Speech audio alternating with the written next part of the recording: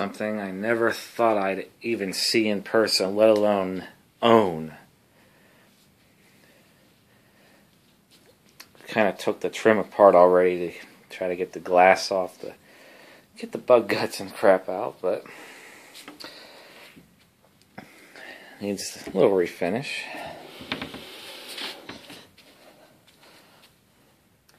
The most important thing, the picture tube is still under vacuum.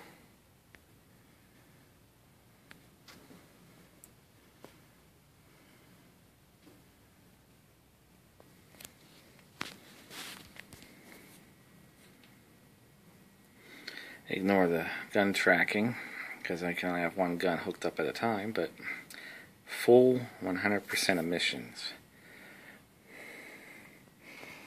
It's good. And to finish up is a trailer teaser video.